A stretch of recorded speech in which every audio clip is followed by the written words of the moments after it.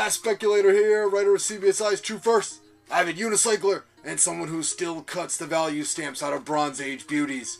With all the lists around these days, I figured it was time to get in on the act. Myself and some friends are going to give you 10 undervalued books to really dig for. Not a single one should cost you more than $5. Are you ready? Here we go. What's up, FOMO? You got a number 10? Of course I do. Batman 692.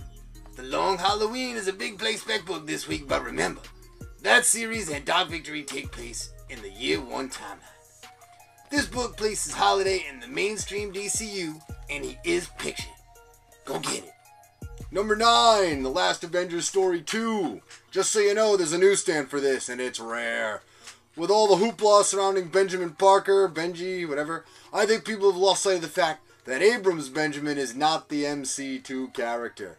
This means we should be looking for the first Benjamin Parker. This is it. Number 8, Venom 16.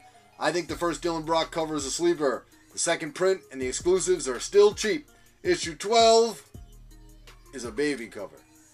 A baby cover. I'm not doing it. I don't know what you're thinking, but this list is crazy. Just crazy. In Avengers 329, the first Cersei Black Knight cover is a good one to slide in at number 7. What do you think, FOMO? You got a number 6? X-Men 94. There's a lot of love going around for House of X and Power of X. If Excalibur 31 can get hot, then this book and number 5 on my list are undervalued. X-Men 94 is the first appearance of Destiny's Journal, and in Chaos War we get a look at the language Destiny uses, which looks eerily similar to this. In this issue, Moira and Destiny also merge and become one character. Buy them both. Number 4, Spider-Man Unlimited number 8.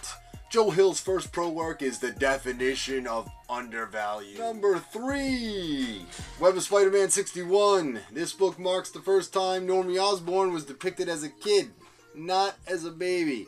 Every appearance prior, he is shown as an infant. Number 2, Uncanny X-Men 11. Let's be clear, Gold Balls is getting hot thanks to his newfound importance, but the name helps. He didn't call himself Gold Balls until this issue. And I'm going to come right back with number 1, Spider-Man Life of Story. Number 3, since these kids are so hot, this one features twins and yes, another Benji. I'm more interested in the first of Claire, and it happens here. That's it for my top 10 undervalued. Please check back again. I'm sure I'll do another list.